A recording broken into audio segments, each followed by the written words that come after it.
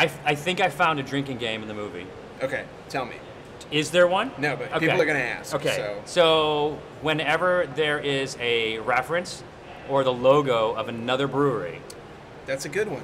I saw Abita. Yes. And I didn't even think about this. I didn't prepare this, but Allagash. Yes. Places I've been, and obviously Avery in Colorado. Okay, Avery. Revolution. Yes. Obviously in Chicago. Half Acre. I didn't see that. They're a Chicago brewery. Okay. Olivia's wearing a vintage Half Acre shirt. Got it.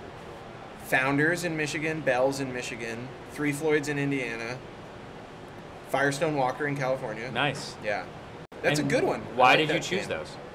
Well, I happen to love all of those beers. Did they send you the stuff? We reached out. I think we reached out to even more than that. The beer aspect of the movie was really important to me. I'm gonna have to live with this movie. I didn't want to be the guy that made the shitty craft beer movie, and then I couldn't go show my face in any of the good bars around Chicago. Yeah, I mean, I was very nervous about it.